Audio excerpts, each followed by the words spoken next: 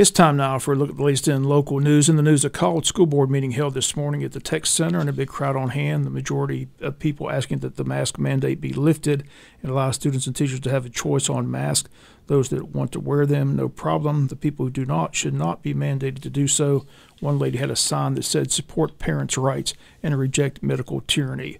At the meeting, 12 people signed up to speak under public participation, and only 2 of the 12 asked that a mask mandate be issued.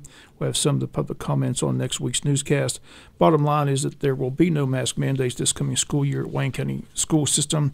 There will be some COVID-19 protocols in place, and those are expected to be released by the superintendent later today, and we'll have those on Monday's newscast.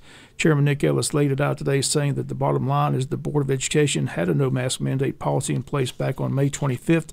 Unless the board voted to change that policy remains. It was stated that the superintendent's policy released last week was without board approval or a vote, and unless under a government emergency order, the superintendent doesn't have that authority to make policy without board approval. So unless the board voted today to rescind the policy voted back on May 25th, the original policy remains in place. Board member Sharon Daniel, who's in favor of kids and teachers wearing masks at school, motioned to rescind the May 25th vote. Board member Ray Davidson seconded the motion. The motion was voted down by a 3-2 vote, with Davidson and Daniel voting yes, and Bruce Harris, Nick Ellis, and Joe McPippin voting no. After the meeting, board member Ray Davidson told WIFO-FM that he was simply confused on what the motion was and said that he's definitely in favor of people having the choice to decide whether or not to wear a mask. Chairman Ellis says that the superintendent was going on information he received, and Ellis says that use the word overstepped is incorrect. But he did say that without a board vote, the original policy remains in place. So again, with school doors opening on Monday, masks will not be required. But if a teacher or student feels that they want to wear a mask, they're allowed to do so. Once again, it's freedom of choice. Board members thank those who came, thank them for keeping it an orderly meeting, encourage more people to come to meetings and become involved in their child's education. Again, we'll have more from the meeting on Monday's newscast. In other news, a new date has been set for the case of State of Georgia versus Earl Watson, who's charged with murder in the shooting death of Gary Floyd, which occurred back in July of 2018 on Little Creek Road. Judge Stephen Kelly in court Thursday with prosecutor in the case Diane McLeod and defense attorney Tracy Brown. New date is set for October the 19th, with jury selection set for that day. Attorneys told the judge that they expect jury selection to last 2 days and the trial to last about a week. All pretrial motions have been dealt with. Defense attorney Tracy Brown asked the judge again about the ankle monitor that his client has been ordered to wear. Brown had previously filed a motion that the monitor be taken off, as the defense claims that the cost is a burden on the defendant, as COVID has delayed the trial more than once, and the monthly cost of the ankle monitor continues to pile up as they await the trial. Kelly's yet to rule on that motion, and Brown asked again on Thursday if the judge would consider ruling on the motion. Once again, no decision made Thursday by Judge Kelly, so the ankle monitor remains at this time. Earl Watson's out on bail this time. Once again, jury selection now set for October 19th.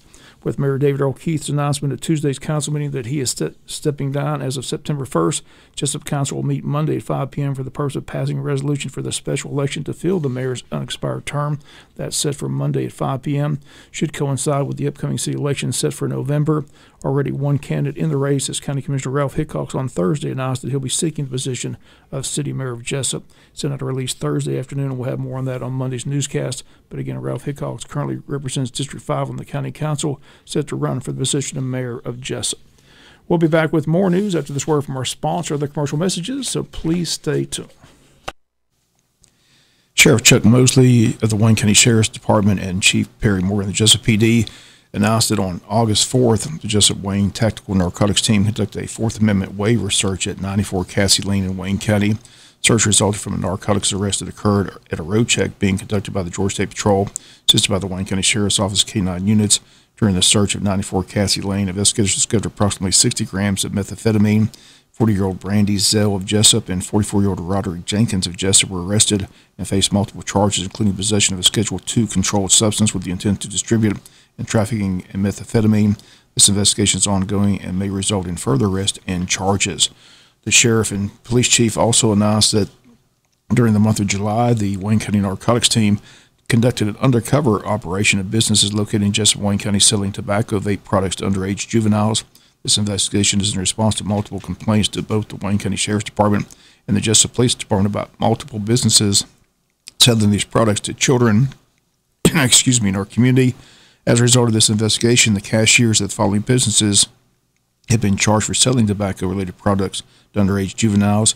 Red Hill General, Marathon 301 North, Shell 301 North, Marathon 301 South, Country Corner, Shell Highway 84, Citgo First Street, and Market on First Street, Citgo Spring Grove Road at Rainier Road, and LIT Vapes by AT&T. During the operation, controlled undercover buys were attempted at 26 stores with successful buys at the above 10 stores, marking our compliance at 62%. They state they continue similar operations until 100% of the businesses in Wayne County are in compliance with state law.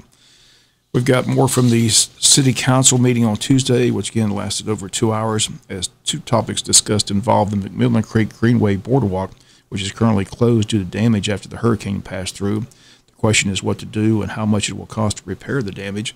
Board member Nick Harris simply brought it up to start the discussion at Tuesday's council meeting, and here was the discussion Tuesday night.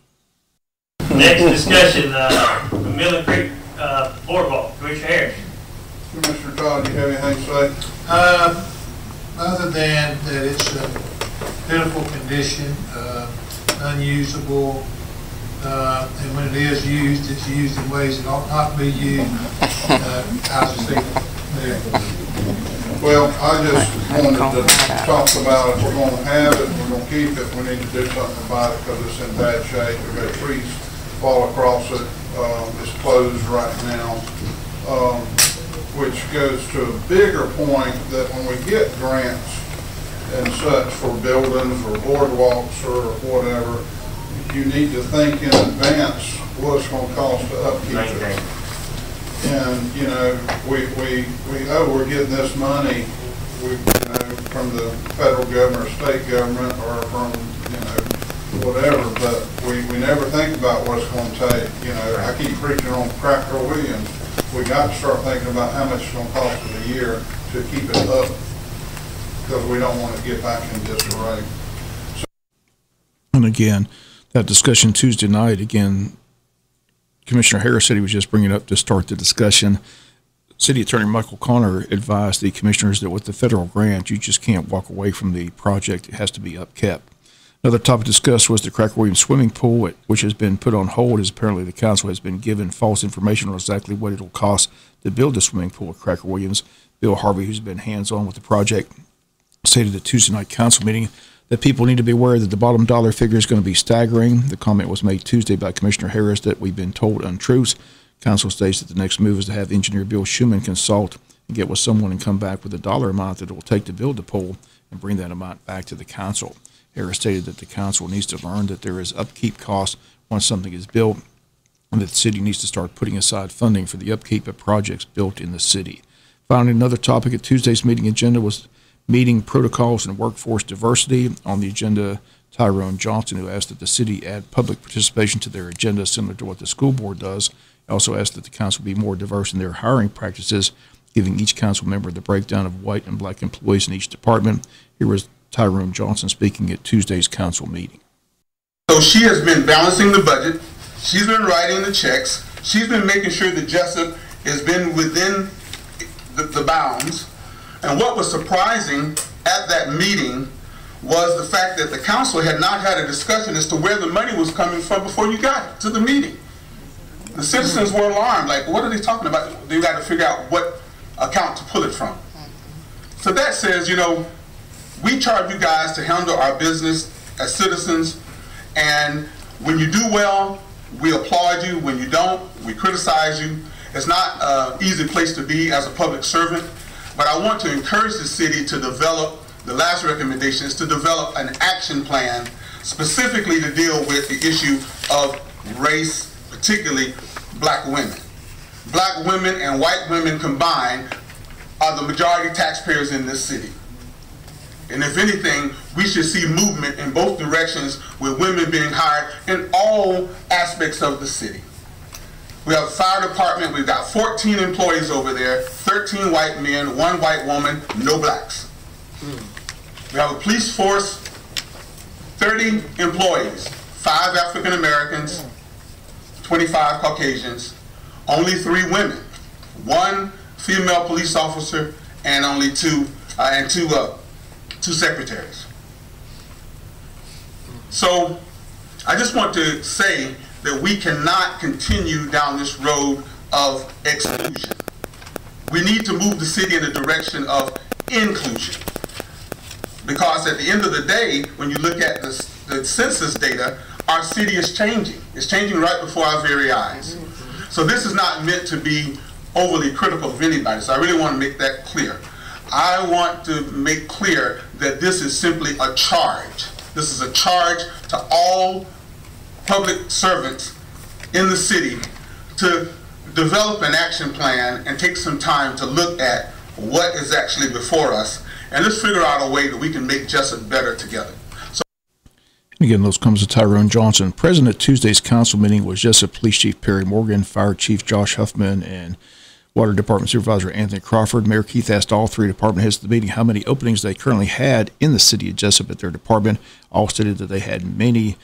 Each had several in their department that are currently advertising for those positions. The mayor stated there are opportunities out there available. People need to apply. One department head said they've advertised for a position for several months, but no one's even applied for the job. We'll be back for some final news notes after this word from our sponsor, other commercial messages, so please stay tuned.